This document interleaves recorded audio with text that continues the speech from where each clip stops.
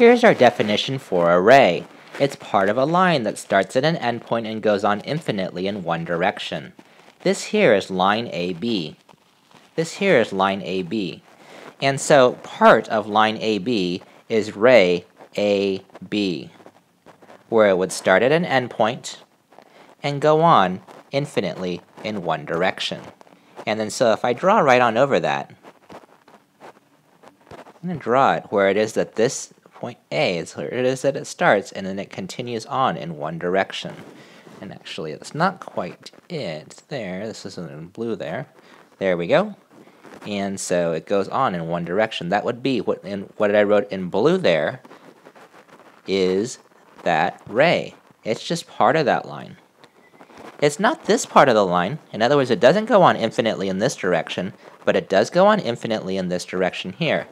That's ray AB, and this is how we write ray AB. And again, what we say is we say ray AB. This also is a ray then. You'll notice that this ray just happens to go, looks like up and down. We would call this ray DE, where point D is the endpoint of that ray. And then it goes on infinitely in one direction. That's that endpoint of the ray. And again, we would write it DE, and you notice that it looks exactly the same still. You don't change that ray just because of the direction that it's going. In other words, if this was a ray as well, you do not all of a sudden rewrite anything different than what you wrote before. You would still write ray F because that's the endpoint. The endpoint comes first, and that's hugely important. In other words, if I said ray GF, that would actually go off in this direction and continue off in this direction. This starts with the endpoint F, and it's ray FG. You'll notice when I write it out, I still write it out the exact same way as all those other ones. This here is ray RT, or I could call it ray R.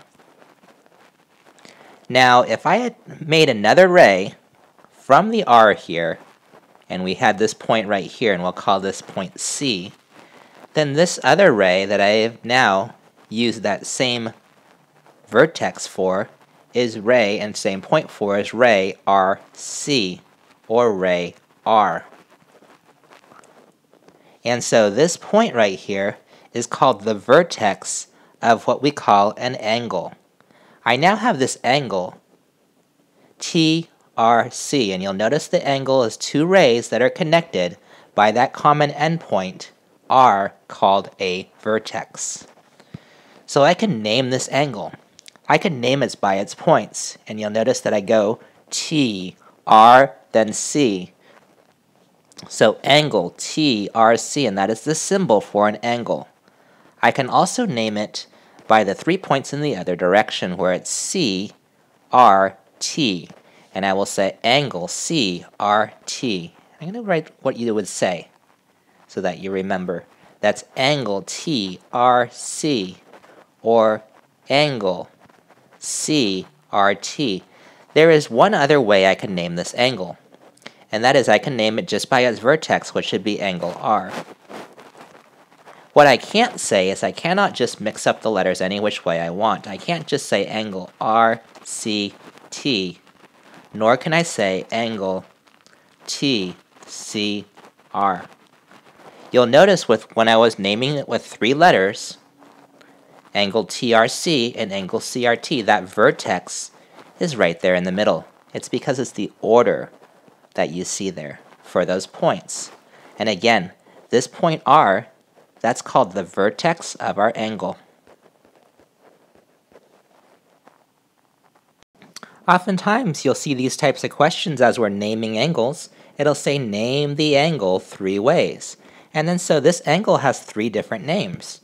We use that angle symbol, and again, the angle symbol never changes based on the angle. In other words, if we had this angle here, you don't change the symbol for the angle, nor do you change it if you had this type of angle either. For this angle, we can call it by its vertex.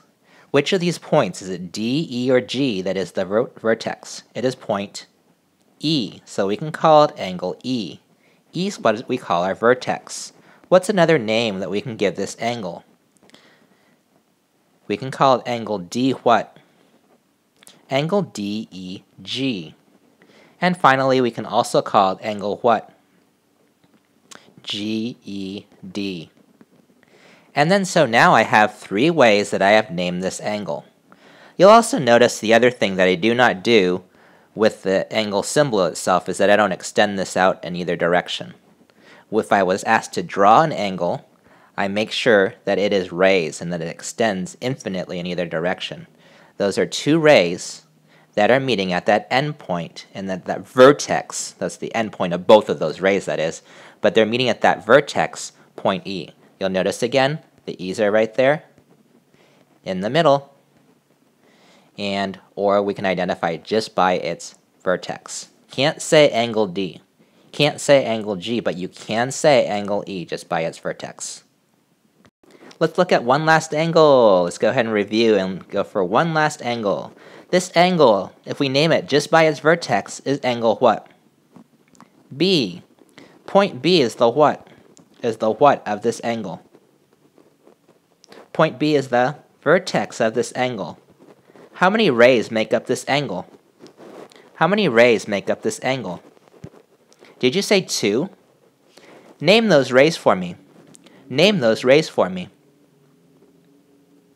One of those is ray BL, and the other ray is ray BQ. And so that's how it is that I would write that there. The last thing is to name this angle 3 ways. Pause the video, copy the angle down, and name the angle 3 different ways.